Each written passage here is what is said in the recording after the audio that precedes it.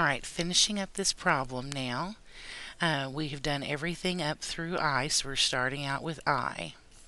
Part I says, what are the x-intercepts?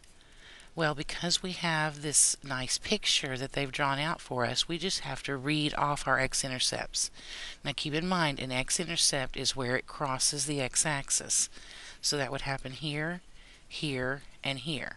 So our x-intercepts happen at the point 0, 0, at the point 4, 0, and at the point 6, 0. Now the next thing that they ask us in part J is, what is the y-intercept? And again, we're going to look at our picture here.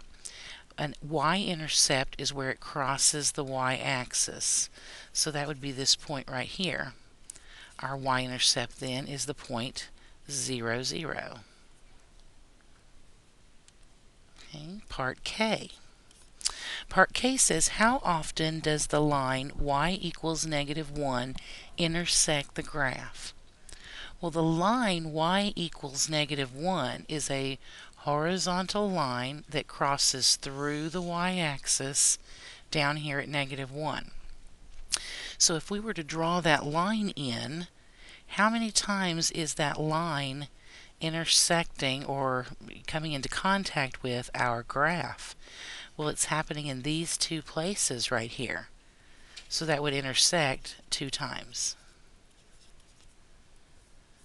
Okay, now the opposite of that would be part L. This says, how often does the line x equals 1 intersect the graph?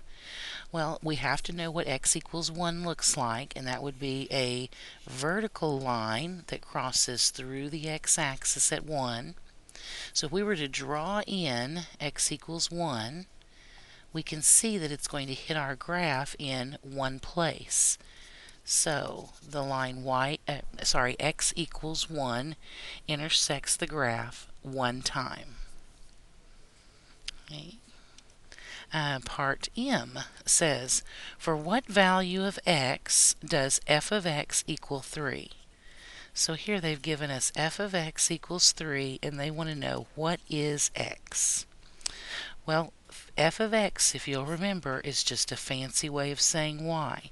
So in this case, they've given us a y value of 3, and they want us to find the x that goes with that. Well, there's only one point here that has a y value of 3, and that would be this point right here. So our x value would have to be 5. And then finally, for what value of x does f of x equal negative 2? So they've given us a y value of negative 2, and they want us to find the x that goes with that. Well, there is only, again, one point on this graph that has a y value of negative 2, and that's this point right here. So the x value that goes with that is a positive 2.